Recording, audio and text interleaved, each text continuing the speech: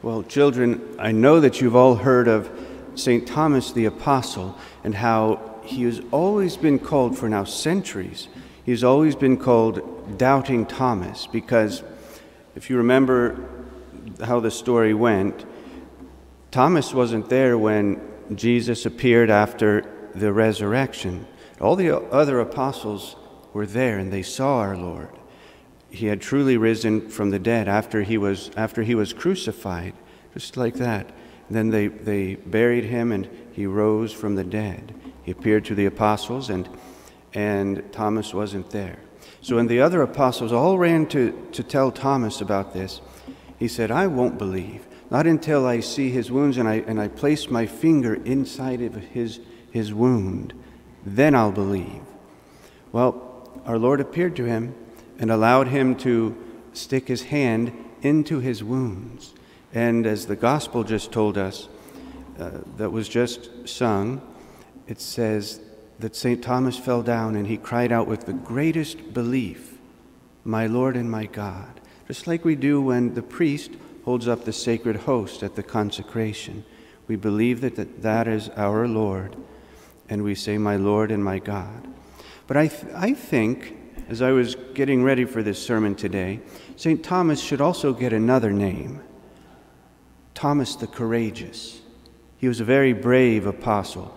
Remember how when our Lord wanted to go into Judea to raise Lazarus, his friend, from the dead, all the other apostles tried to stop Jesus from going. They told him, "It's too dangerous. There are too many enemies there, and they want to kill you." And St. Thomas says, because our Lord says, "No, we're going anyway," St. Thomas looks at the other apostles dead in the eye, and he says to them, "Let's go with him so that we can all die with him." See how brave he was? He loved our Lord so much, he never wanted to leave his side, even if it meant dying along with him. No fear of death would separate him from our Lord. It's true, though, later on in the Passion, St. Thomas did run away, but then he did come back as well. He returned and he served our Lord. And after Pentecost, St. Thomas went to many countries, bravely preaching the faith. He went to India in particular. One of our teachers can tell you a lot about India and rabid dogs and everything else like that. She can tell you anything. But a miracle happened. There was a large tree there. It had been washed up from the sea to the land, and it was so big that all the men who tried to pick up this tree, you see, the king wanted that tree so that he could build his palace with it. So all these men were trying, many hundreds of men perhaps, and none of them could even budge it. So then they got the elephants out. You know, when farmers do hard work, they get the donkeys out to pull things along. But back then, they had elephants to do the heavy lifting. Well, not even the elephants could lift it. So St. Thomas, he was very bold and very brave. He trusted in our Lord an awful lot. He said to the king, "I'll move that tree on one condition, that you'll give it to me so that I can build a church with it." So the king said, okay. He didn't think St. Thomas could do it alone.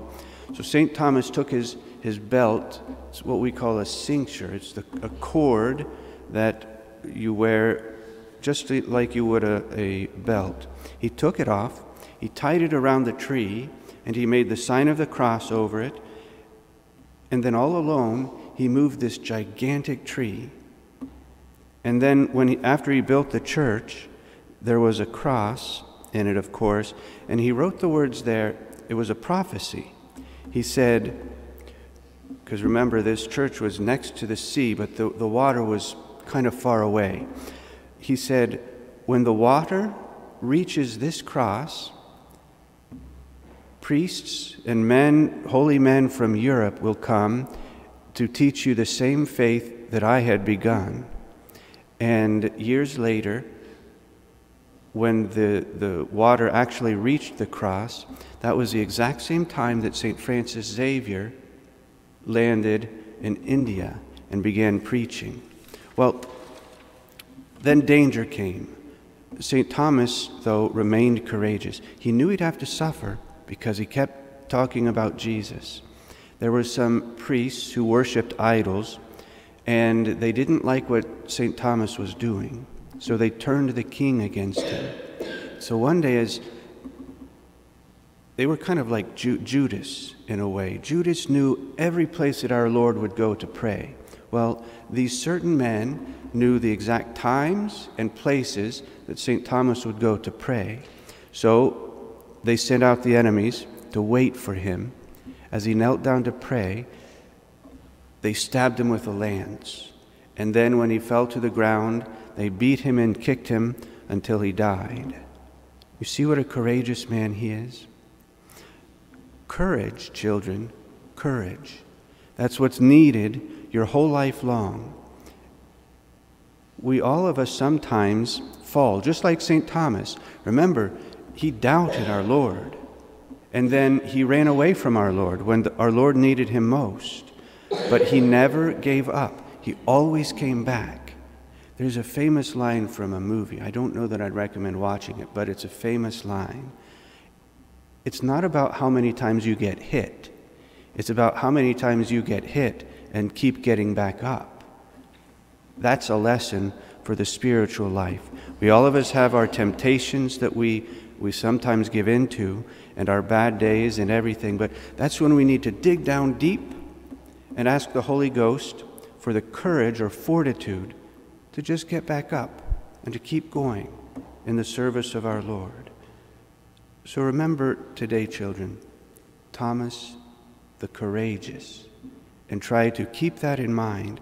And all day today, in all of your temptations or when your teacher tells you to do work, be courageous. We know you don't want to do your schoolwork. We know you don't want to do what the teachers tell you, but it takes courage and strength to obey them and to do those things that we do not like to do. May God bless you in the name of the Father, and of the Son, and of the Holy Ghost. Amen.